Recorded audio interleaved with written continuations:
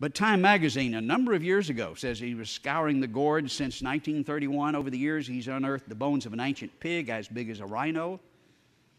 Y'all have all seen pigs like that? A 6-foot-tall sheep. A pig as big as a rhino. Or you could make a killing in the bacon business, couldn't you?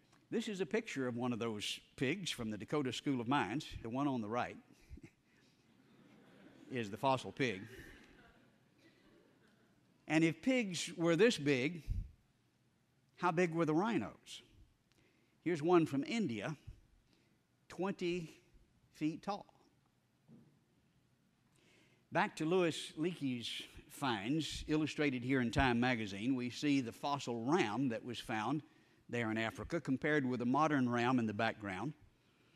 We excavated this donkey from near Lubbock, Texas, several years ago, 9 feet tall at the shoulder. That kind of messes up the little horse charts, doesn't it? That's not going to work too well, but so they leave him out. In the same area, we excavated a bison with a 12-foot horn span that stood about 11 feet tall at the hump. Y'all have all seen bisons that tall? No. But that's the way it was in the fossil record. And we see the little armadillos running around. You can see the normal size one in the foreground here in this page from a geology textbook. But notice the writing at the bottom. This was 9 times larger than present-day armadillos. Just a few years ago at the Society of Vertebrate Paleontology, which I'll be at next week down in Houston, by the way, their annual meeting, they were talking about an armadillo that they found. It was the size of an elephant. That's the way it was described. In fact, in 2004, this news release came from the BBC. Here's a Stone Age elephant twice. Now, elephants are big today. But here were elephants twice as big as the largest modern African elephant. Bones of other large animals, rhinoceros, all of them were bigger. And here we see at the inset the huge tusk for these elephants that were twice as large as modern-day elephants. We're looking here at a fossil turtle that looks for all the world like modern turtles, except this one was 14 feet from one side to the other. You see many 14-foot turtles running around. Here, compared with a 7-foot basketball player, he is dwarfed. From down Big Bend, and it's not because it's from Texas, but there is a big crocodile compared with a modern crocodile here, 50 to 20 feet. National Geographic had a special that dealt with the large crocodiles that were seen in the fossil record just a couple of years ago. And this is typical when you look at the fossil record. We're looking here in the center at a 14-foot shark jaw. That's a good-sized shark, but wow, look at that thing from the fossil record. Jaws is dwarfed by such. We see the great white illustrated. That's a pretty good-sized shark, but nothing like the fossil sharks. We have one of the teeth from the large fossil shark back in our artifact room. Most of us are familiar with our little beavers. They can be pretty aggravating as they go around chewing on branches, but think how aggravating it would be if they were 10 feet long, as is the case in the fossil record. Again, a page from a geology textbook. Here we see a picture from the Field Museum of Natural History in Chicago of the 10-foot beaver. Science reported just a few years ago a real mighty mouse, 8 million years ago. The buffalo-sized rodents roamed in Venezuela. In fact, Science News reported him as Ratzilla. Glad they're not around. This from 2005 in Syria, a camel foot that indicated a camel, according to the BBC, double the size. Do you get the point? I mean, this just goes on and on and on. This is the way it was.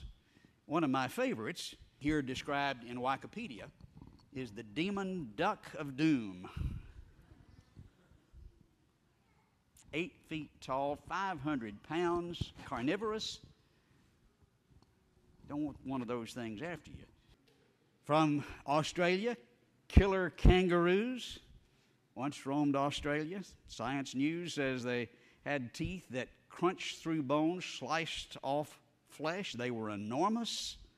Why haven't you been told this in your textbooks? Because it doesn't look like evolution, does it? It looks like devolution, devolving. And so they don't tell you about it. The ground sloths we have today, 5 or 6 feet long, but 20 feet long, and this is what the textbook says. I've seen them twice that size. This one is from the Price Museum of Natural History in Utah. I measured the hand portion. It was 18 inches. They just found one down in Argentina. The hand was twice that size, which would indicate someone twice as big as this one. One of the more common fossils, especially with dinosaurs, are the cattails. We see those in Texas quite often. How tall are cattails? You might see them in Texas, pretty good size, 8, maybe 10 feet. 120 feet tall is not unusual in the fossil record. You can see the little man for scale here. You don't see that today, but it's typical in the fossil record. We're looking here at a modern cycad, a type of fern here in the Dakota School of Mines. I put the quarter up here for scale. This is their sign. But we look in the fossil record, and here from the book Fossil Cycads, true cycads were apparently quite large. One fossil from Japan is a stem over 4 feet in diameter. Today it's like a little, maximum 18-inch fern. Bugs were big. All the bugs were big. Most of them are found in the Pennsylvanian. I think that's because it's not a time era. It is a swamp area where you find a lot of bugs. But notice, not a few of them, not some of them, all of them. This is a beautiful fossil of a dragonfly, 27 inches in wingspan. Do you get the point? Just on and on and on. I excavated a cockroach from near Oblong, Illinois, several years ago, 1.5 feet long. The wife wouldn't let me bring it in the house. It's a rot. No, it's a cockroach.